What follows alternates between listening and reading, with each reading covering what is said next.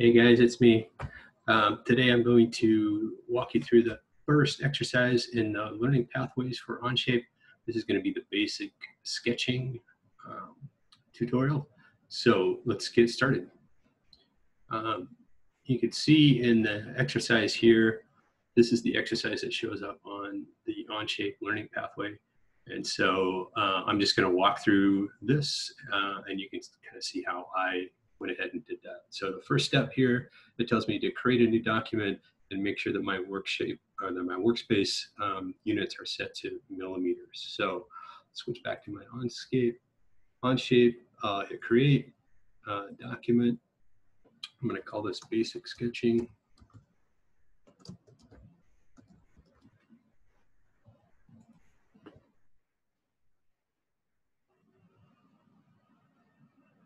And then once I get inside here, the very first thing I'm going to do is come up to here to the document menu. I'm going to set my workspace units to, so the default length unit is set to millimeters. Okay, and then if I look back in the instructions, it tells me to begin a new sketch on the top plane. So I'll come over here and I will create a new sketch.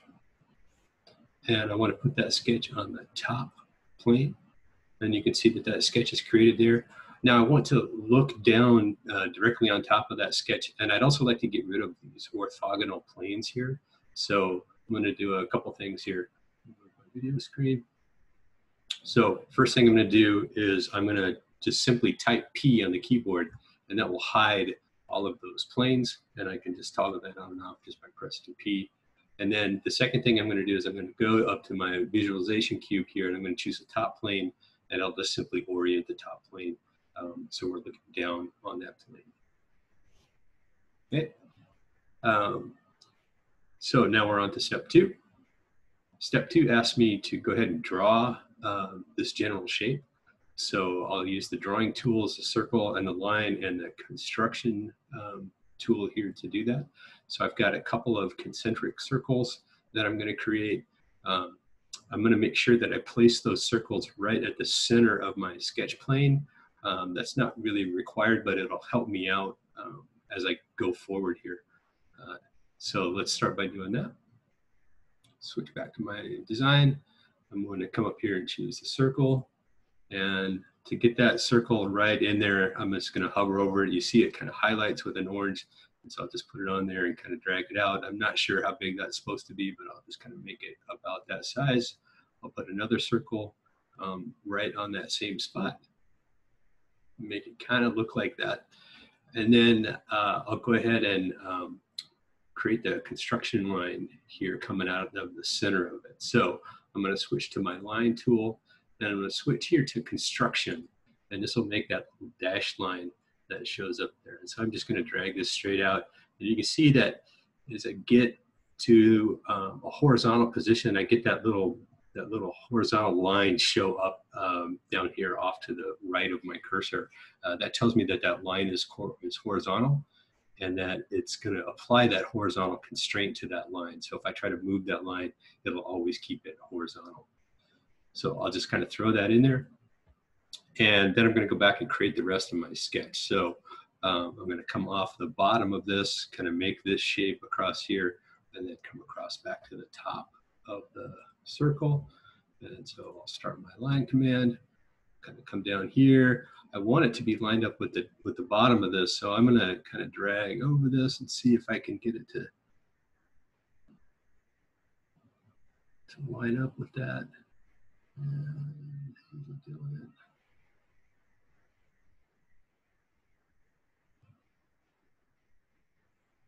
Nope, I'm not drawing my line. Let's try that again. Start my line command.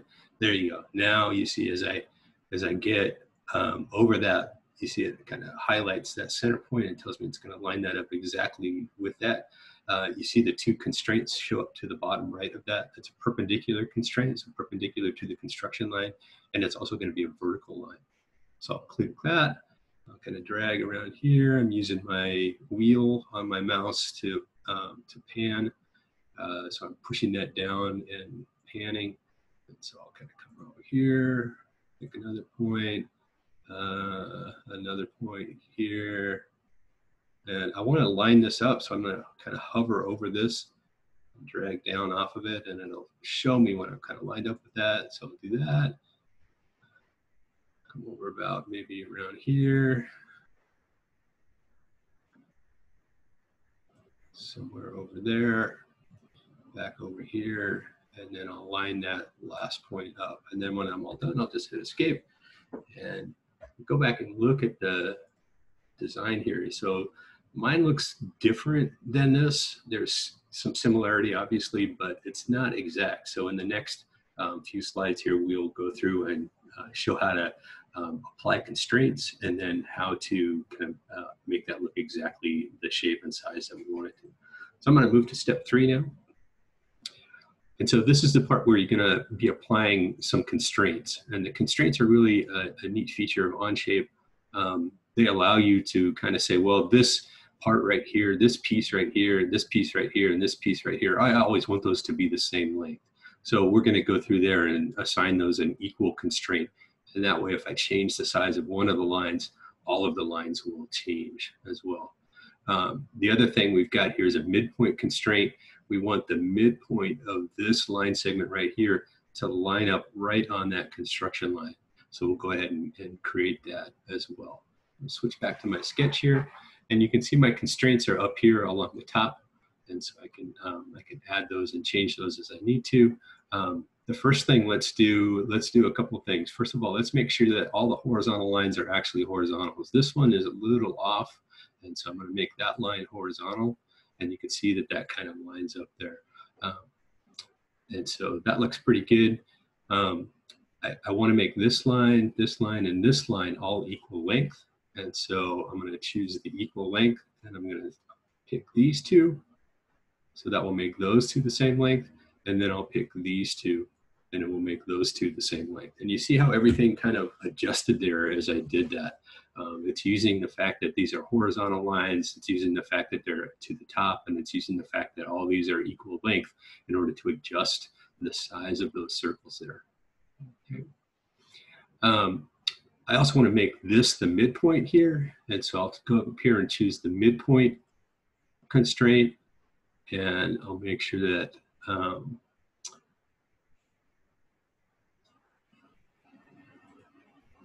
midpoint is applied to that. Let's see if I got that or not. I think I've got that, but I'm not sure. Oh, if I come up here and choose show constraints, it'll show me what those are. And so there you can see that midpoint constraint is showing up on there. So I can see that that's located in the place that I want it to be. Okay, let's move on to the next step here.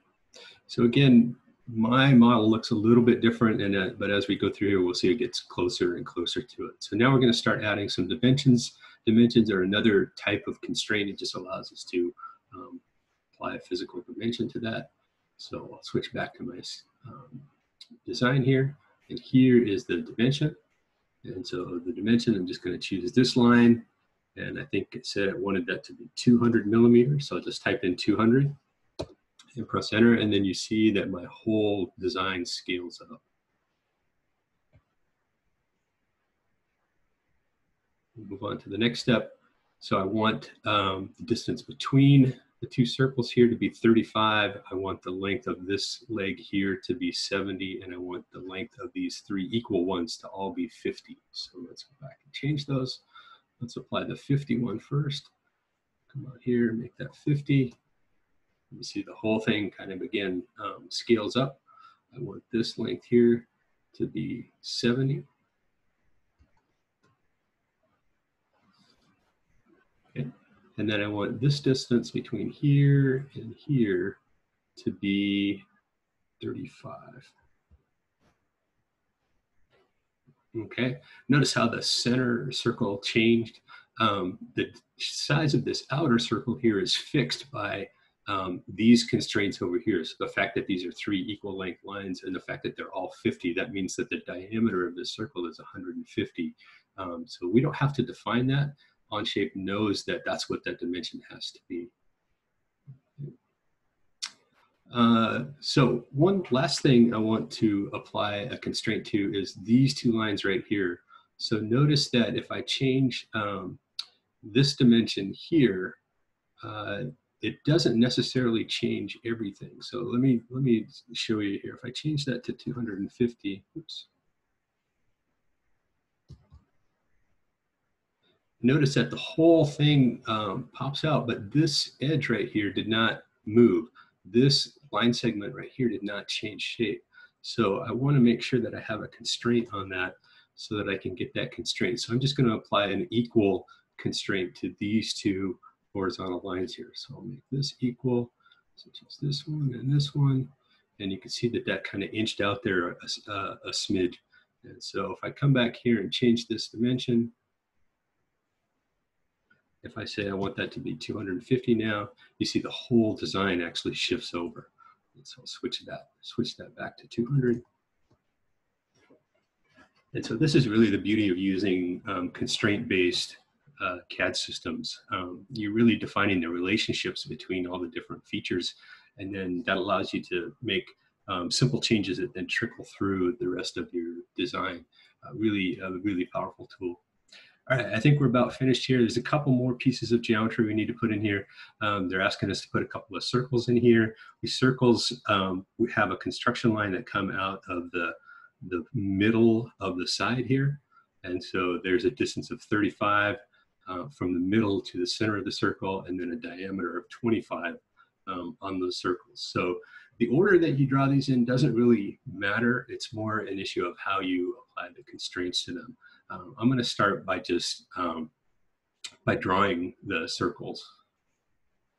So I'll come back over here to my circle tool, and I'll put a circle in there. If I'm careful here, I can actually align this and make the constraints line up how I want. So if I come over here and click, you see the little midpoint constraint kind of shows up next to my cursor there. That means it's going to go ahead and line up on the midpoint of that. So I'm just not going to click there. I'm going to hover over it and then drag off to the left. And you see that that little dashed line that shows up there means that the center of my circle is automatically going to be lined up on the midpoint of that segment. So I'll click that. I'll go ahead and click the size there. And I can change the size here if I want. Whoops.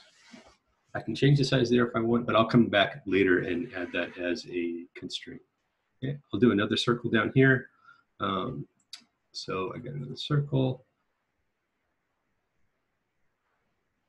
And looking at my constraints here, it looks like I'm missing a constraint. I don't have an equal on this line. And so you can see that this is actually bigger here. So I want to fix that first. I can fix my equal sign. So I want this and this to be equal size.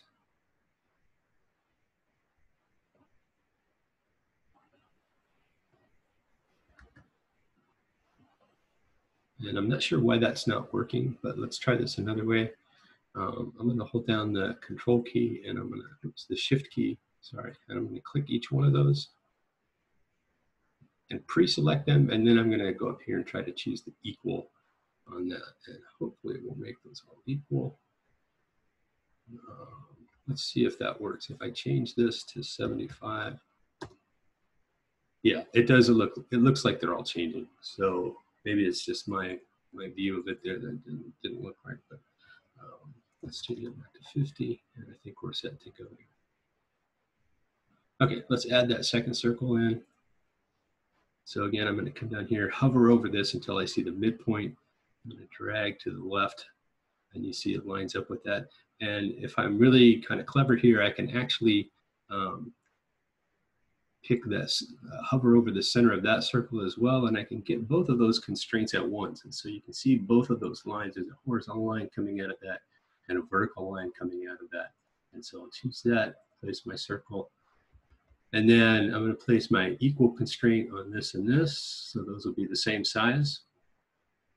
And then I'm going to create a construction line here. So I'll turn on my line, I'll make it a construction line, and I'll go from the center of this to the midpoint over here. The center of this to the midpoint over here. And we should be set to go. I'll throw my dimensions in, And it looks like the dimension needs to be 35 from the center of the circle to the edge of the line, and a diameter of 25. So I'll add my dimension, dimension that construction line, and I think I said that was going to be 35. And then I'm going to put a dimension on the circle. And that circle needs to be a diameter of 25. Okay, in my SketchUp here, I'm going to turn off those constraints so I can see those dimensions a little bit better. And it looks like we've got things in pretty good shape there. Let's go back and check our instructions here. If we look at step 7, yeah, we've got that. Now we just simply have to complete our sketch. And so that's just an easy thing of going back up here and choosing the little check mark on there. And so you can see that sketch there.